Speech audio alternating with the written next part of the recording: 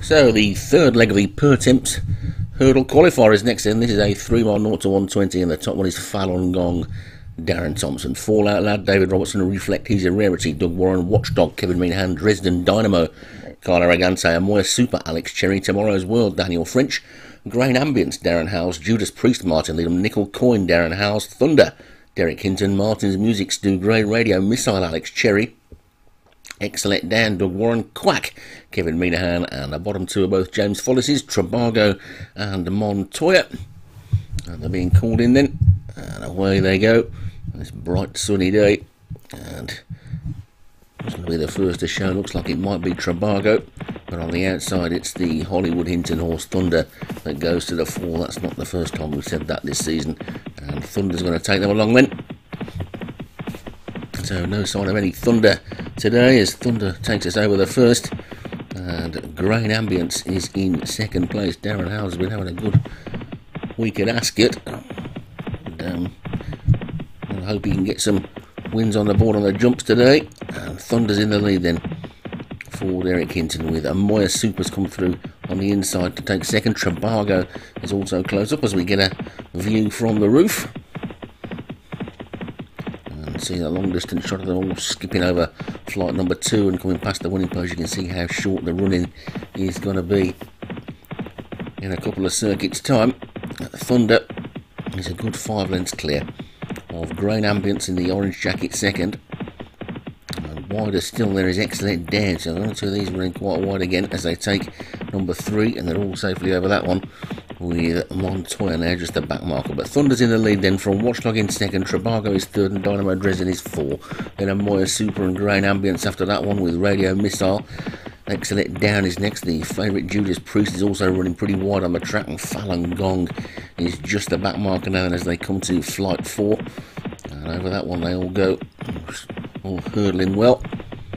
And Thunder taking them along on a fair old clip to the Grey Reflect, He's a Rarity in second. Grain Ambience in the orange jacket on the outside is third. Then Trabago, the first of the James Follis horses, with Watchdog on that one's outside. The two nearest to us on the rail are Amoya Super and Fallout Lad. Excellent Down is wide on the track, with Radio Missile on that one's inside. Then wider still is Judas Priest as they take the next, and they will skip over that one with Tomorrow's World and Montoya the back two. And Thunder's lead is down to about 3 lengths now. Reflect, He's a Rarity in second as they come back up the straight. The circuit, well, 2 circuits actually to go after this one as they skip over that. With Thunder in the lead. Reflect, He's a Rarity second. We get a bit of jockey cam action on the back of Quack. See just how wide some of these horses are running. You can see there the Doug's horse on the right, Reflect, He's a Rarity, he is probably 8 horse widths off the rail, which may not appear to be a lot, but when you're taking turns as tight as this, I mean, look at this turn. This is a really tight turn here, and if you're wide you're really losing a lot of ground. Thunder isn't losing any ground. He skips over that one in the lead.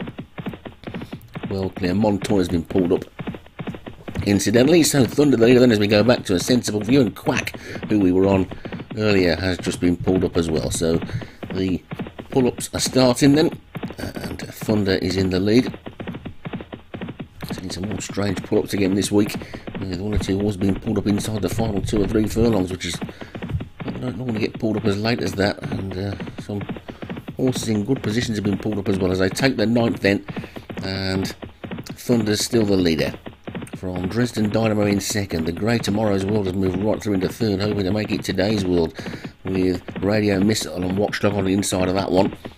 And the field's fairly tightly grouped. You can see Reflect, He's a Rarity. No, it's Excellent Dan and Judas Priest are very, very wide. Falun Gong has given up the ghost and has thrown in the towel for the day as they take the 10th. That'll be the last on the next circuit, and it's a pretty tight track this as they race off for one more circuit. And you can see that really, really tight bend there, look. And these ones on the outside are really losing so much ground. It's It'll be quite interesting to see at the end of the race how far they're beaten by as they take the 11th. And over that one they go. Martin's Music struggling at the back, even though that one isn't wide. But he's a good 6 lengths off the rest of them. But Thunder's the leader then. Tomorrow's World is second.